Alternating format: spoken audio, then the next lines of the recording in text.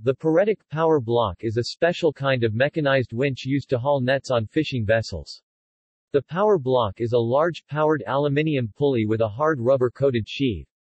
While many men were needed for the back-breaking work of hauling a purse seine manually, the same work could be done by fewer men with a power block. The Puretic power block revolutionized the technology of hauling fishing nets, particularly purse seine nets.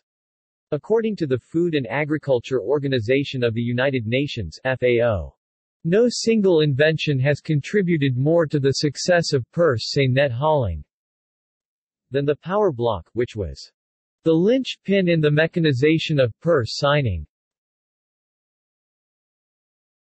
History. The power block was invented by a Croatian fisherman, Mario Puretic, and patented in 1953.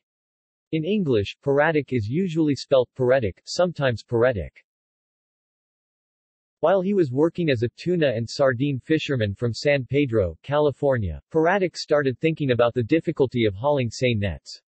The original power block he designed was essentially a simple winch which used a V-shaped roller coated with hard rubber. It was suspended from a davit, and powered from the warp end of the winch by a looping rope. In 1954, the power block was trialed by American purse seiners in the Pacific. They have evolved since then, and nowadays power blocks are powered by hydraulic pumps. Their speed, torque and direction can be remotely controlled from the bridge during operations. As a result, retrieving the net is safer and requires less manual work. Other important innovations of the same period were the development of synthetic fishing nets and sonar detection devices. The combination of the automated power block hauling synthetic nets with sonar sensing revolutionized the industry. The use of power blocks was found to have further advantages. It is possible to fish in rougher weather with the power block, because the steady force exerted by the net stabilizes the vessel. When deployments are made which miss the schooling fish, the net can be rapidly retrieved and redeployed on the same school. The power block also makes it easy to get nets aboard in emergencies, such as a sudden shift in tides or winds, or shark attacks on the catch and net. On the other hand, the increase in the effectiveness of purse seine fishing led to herring schools choosing to school deeper in the water. Nets that could operate in deeper water needed to be bigger and heavier. That in turn meant bigger vessels, which pushed the smaller herring vessels out of business. Details.